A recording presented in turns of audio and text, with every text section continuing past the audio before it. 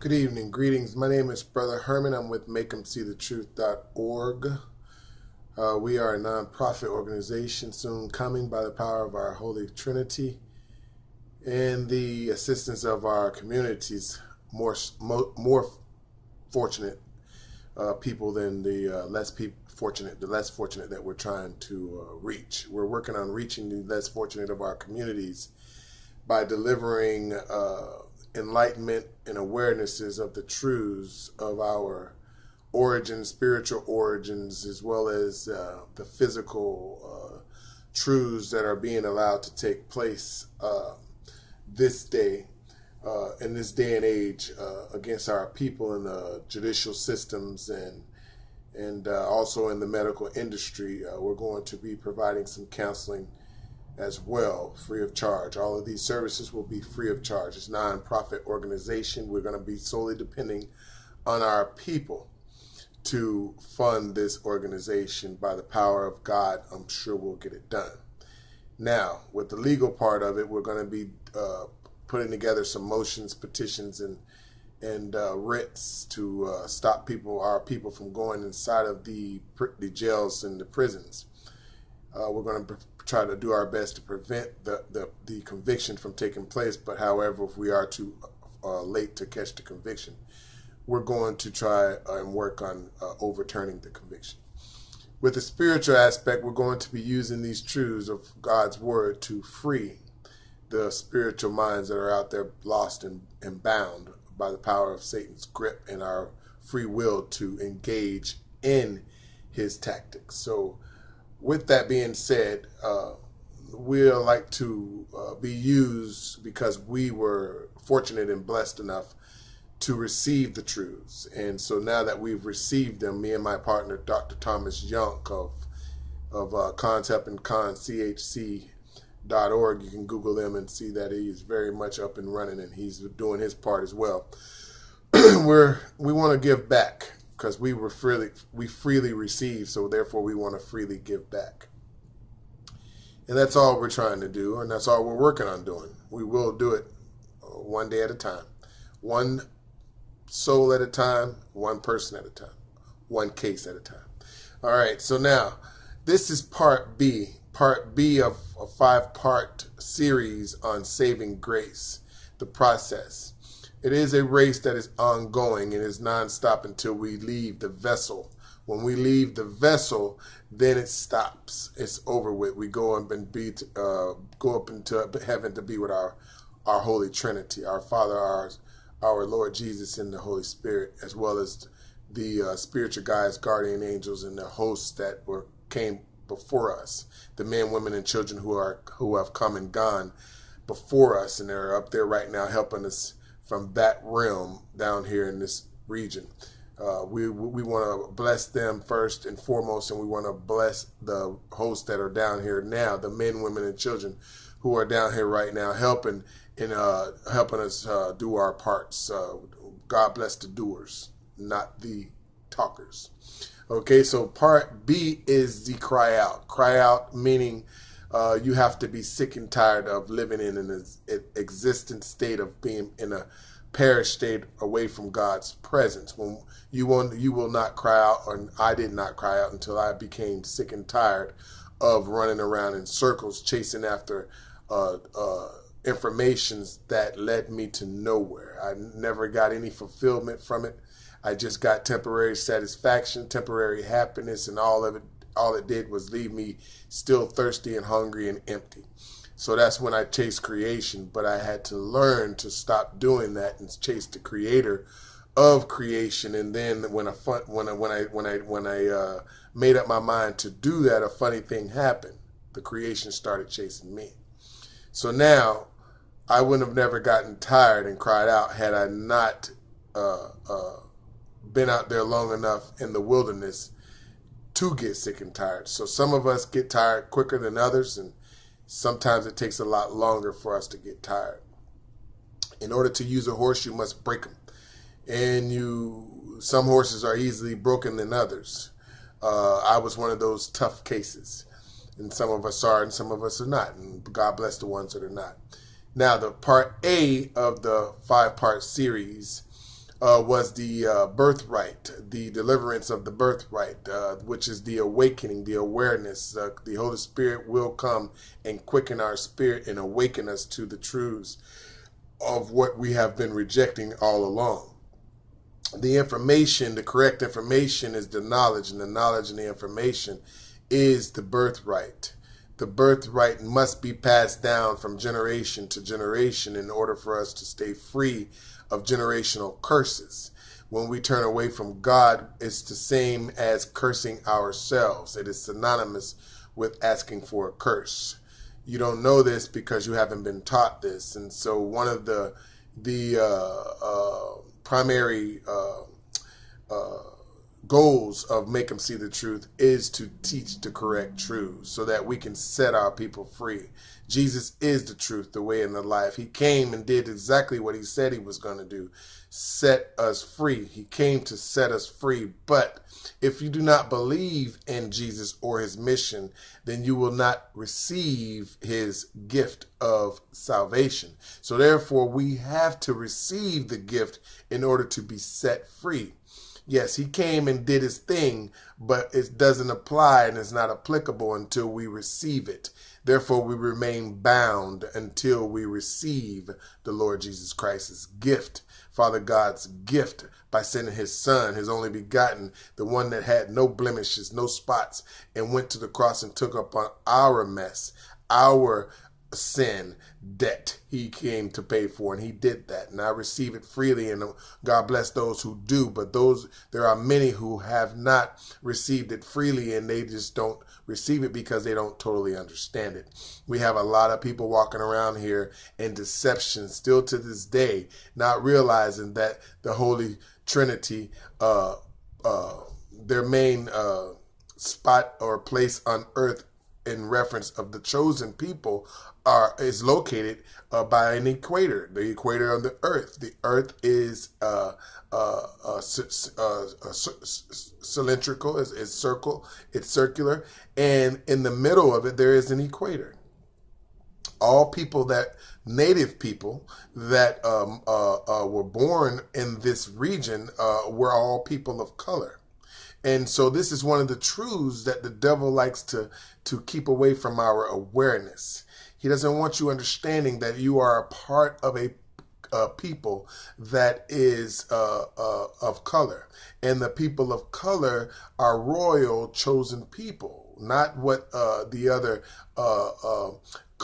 races of people will like for us to believe. We are priests, kings. We are royalty. But this is a valued knowledge that if not received properly, or if not teach properly, it won't be received. And therefore, the ignorant state is what will be left in. So the birthright is the knowledge of who you are and where you come from, which, if received, will be translated into value. Value coming into the perception allows us to see correctly. It allows us to see our life and our situations and challenges, our circumstances, the way God wants us to see them. But we can't see this in a positive light. We can't see the silver lining in the cloud if we cannot understand the knowledge that is sent forth from God, the truth, the Jesus story, the gospel, the good news. We must receive it. We must understand it. We must do research to see that everything that is preached by Make Them See the Truth is true.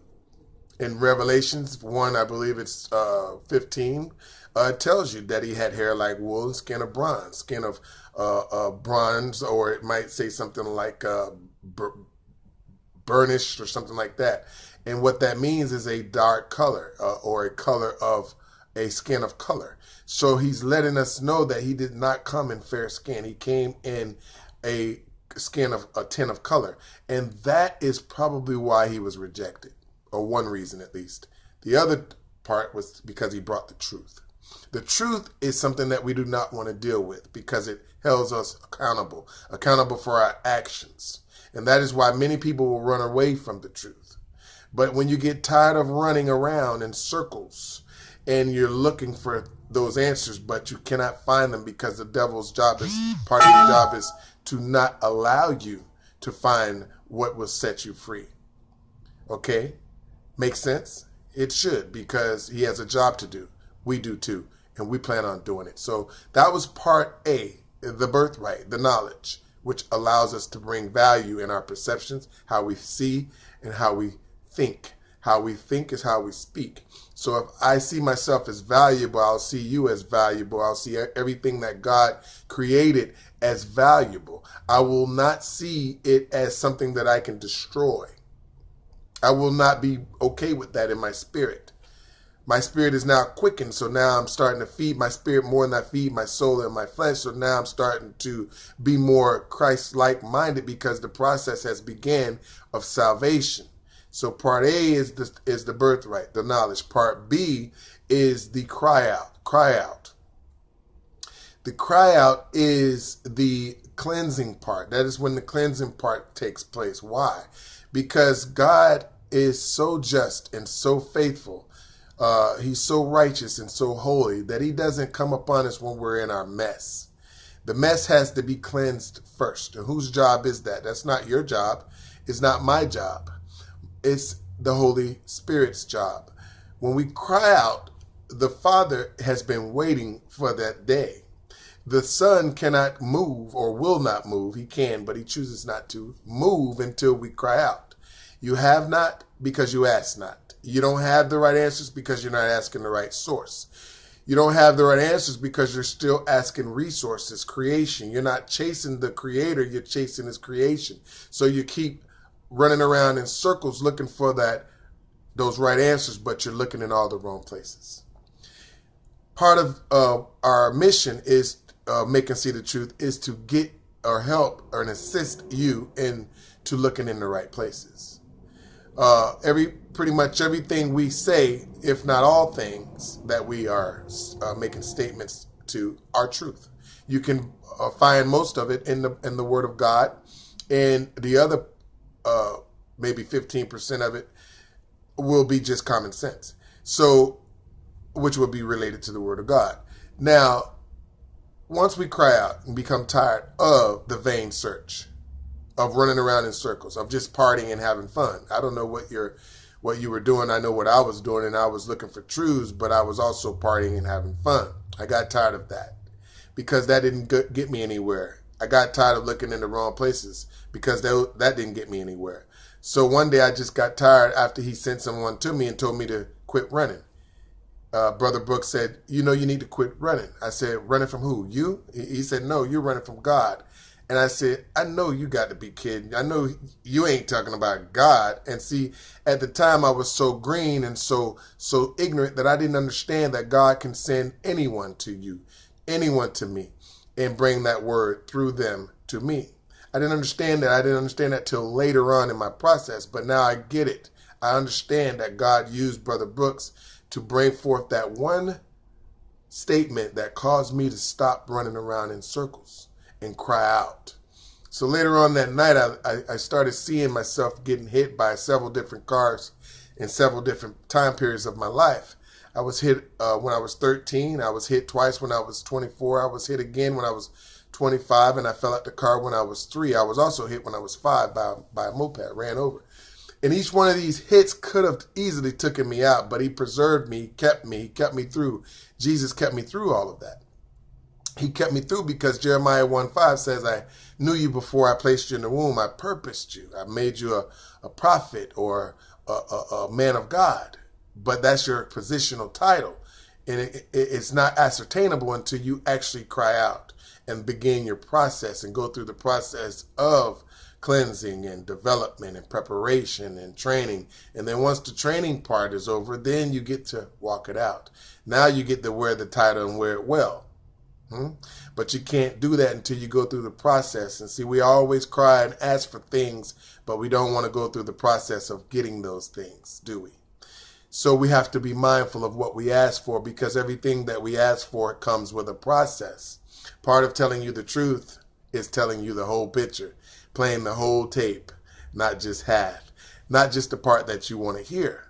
Part of becoming an adult and mature adult is being able to accept the whole truth, being able to face it on for what it is, being able to apply it into your character, into your walk, into your daily routines, into your daily treatment of others. That's part of becoming a matured adult.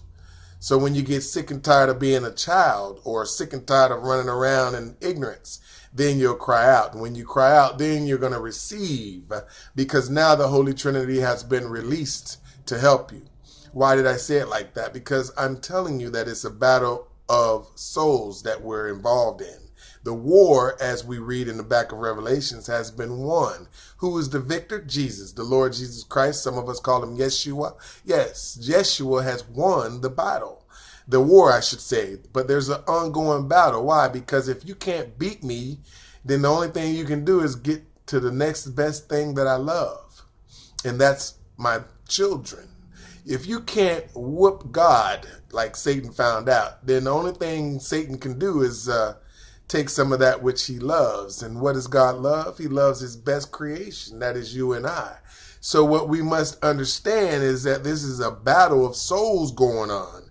And it has to be a fair battle, not just an any old kind of battle like a man-made battle, because most man-made battles aren't fair. But the battle over the soul must be. Why? Because Satan's going to cry out and say that ain't fair. That's why. So God cannot move until we cry out. You have not because you ask not. Those who ask and seek my face shall receive. You must seek the kingdom of God with all your heart, mind, body, and soul. First, seek the Creator first. Then he'll send all the creation that you need, the knowledge, the physical tools that you'll need, the spiritual tools that you'll need, that you and I will need. He won't send them until we cry out first, because now he's allowed to release those tools to you and I. He plays by his own rules, and his rules are holy, just, and fair. And if he's a fair God and it's a fair battle, he has to wait for you and I to cry out. So he will wait until you fall down, until I scrape up my knees, until you bump up your head, until we kill each other enough, until we cry out and we get tired of shedding blood, when we get tired of bruising up each other, when we get tired of bruising up ourselves, we'll cry out. But we won't cry out until then. Once we cry out, the cleansing process starts. Why? Because Jesus said, behold, I knock. And whosoever shall open up his door unto me, the Father and I will come in and sup. Well, that means they won't come in and dwell until our hearts get cleansed up, because they're knocking on our heart's door. They're knocking on our heart's door, and that door has to be opened by us. It won't be opened by us until we become sick and tired of being sick and tired of running around out here in this wilderness looking for all the right answers in all the wrong places. Making sense? Keep it up. You're going to learn something here, hopefully. So now when we open the door up, the job of the Holy Spirit is to come in and clean it up. Why? Because you won't invite your parents down from Canada or wherever they live into your spare bedroom for them if that spare bedroom is all messy and junky and dirty. What the first thing you're going to do is what? You're going to clean it up. You and I are going to clean up that spare bedroom to make it ready for who? To make it ready for our parents, so that they can have a comfortable stay. So much so that they may not even never want to leave our spare bedroom. But they got to go. Anyway, so the Holy Spirit does the same thing. The Holy Spirit's job is to come in our hearts and clean up all that junk that we tacked on, that we kept tacking on while we were running around in circles, chasing after drugs, alcohol, opposite sex, vanity, such as fame, fortune, cars, houses, those types of things. Trying to keep up with the Joneses causes us to tack on a lot of sin. Okay? Trying to outdo each other is a prideful behavior. And pride is one of the number one sins that God hates. He hates a prideful person. So what he does is he obeses us. He'll abase us until we, which is the same thing as humble. He'll humble us until, because we can't humble ourselves. And so much so that until we understand who's in charge, who's the boss, where all things come from, and we'll have a better appreciation. We'll grow a gratitude for everything that he allows us to have, or oversee, should I say, because nothing is ours, not even our children. We oversee everything. He owns everything. We just called to be overseers of it. But you can't be an overseer of it until you learn how to govern it. That's part of our process. That's part of the training process, which is part E. And that'll be coming up here shortly. All right. So what we are doing now is we're talking about the cry out, the cleansing part. Why? Because it is mandatory. It is necessary. It is vital. It is crucial. Crucial to what? To our development process. It is crucial because we have to be cleansed if we want the Father and the Son to come in. We have to be cleansed if we want the Father and the Son to come in and dwell amongst us, which is bringing back the presence of God into our temples, into our vessels, into that tent, which we call a body. That is what temple means in the Word of God. That is what the sanctuary means in the Word of God. We have to be holy and sanctified, not holier than thou, so much that you're no earthly good. That's not what we're talking about. God didn't call you to change your personality, that beautiful way that you are. He just called you to change who you and I serve. That's all.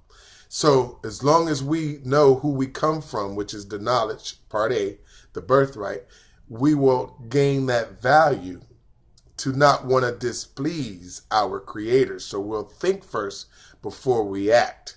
We'll go into responding instead of just merely reacting. A person reacts when they don't think. Then when they think, then they respond. You see, that's psychology. We'll get into that later. So what we need to do is we need to understand where we come from. Why? Because we'll get the value. Why? Because we need the value in order to allow ourselves to be cleansed up. You're going to get the fire turned up in the frying pan, and some of us, most of us jump out. Some of us stay in. We go through our process of cleansing. And then once we go through the process of having that anger taken off, that bitterness taken off, that hate taken off, that unforgiveness taken off, when we have that inability to be patient taken off, that inability to be tolerant taken off, when we have that inability to suffer long taken off, when we're always crying, complaining, that is some things that God does not like. We have to find out about our Creator's likes and dislikes. And some of the things he dislikes can be found in Galatians 5:19-21. The things that he likes, the character attributes that he loves, is the character of his Son, which is the fruits of the Holy Spirit, which is in the next 3 verses after Galatians 5:19-21. It becomes 22-25 is the character attributes that he likes. These are the attributes that we're getting ready for development. That is the part of the development process, which is part C of the saving process. Now, the cleansing part is mandatory. When the cleansing part starts, the fire gets turned up. Things start burning off. He'll do one thing at a time generally.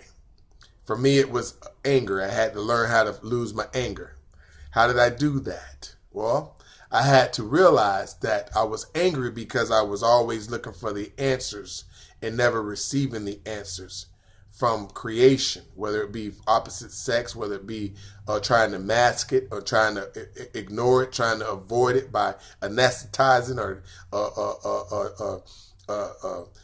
using so many drugs and alcohol to the point where I was losing consciousness.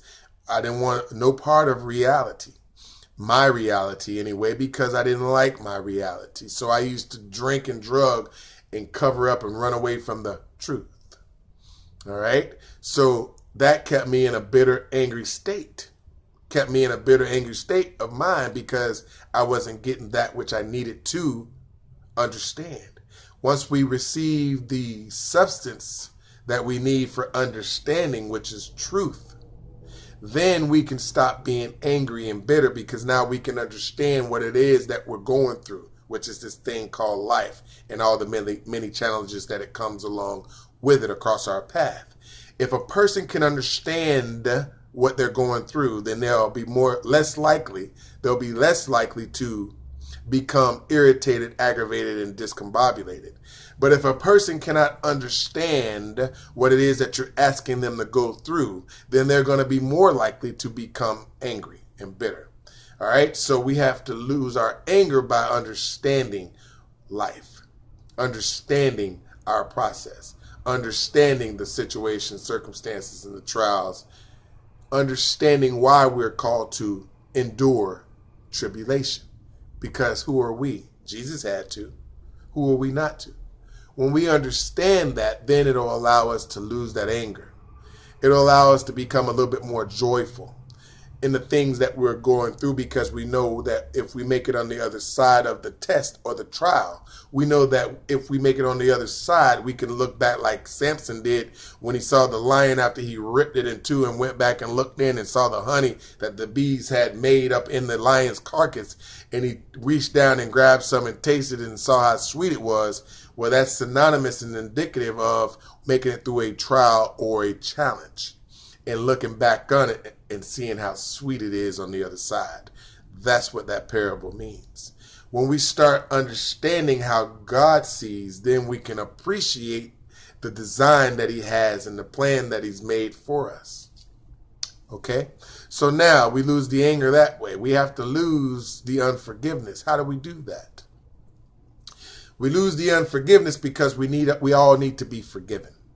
And when you come to accept that truth, then you'll realize that someday you're going to need to be forgiven too, either by your sons, your daughters, or your moms, or your dads, or your neighbors, or your constituents, your business partners, or somebody's going to have to, your coworkers, going to have to forgive you.